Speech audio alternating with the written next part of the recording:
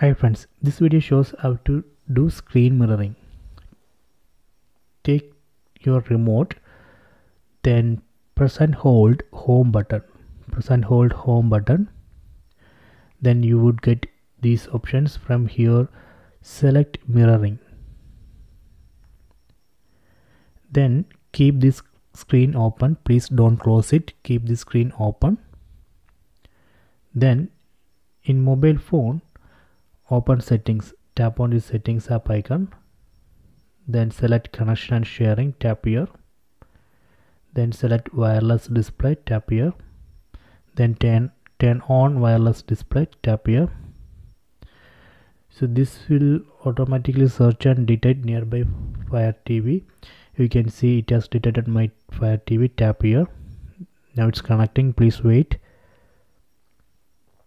Okay, done.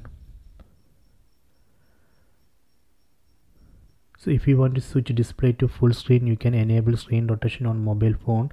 Then just rotate the phone. That way we can switch display to full screen in TV and mobile.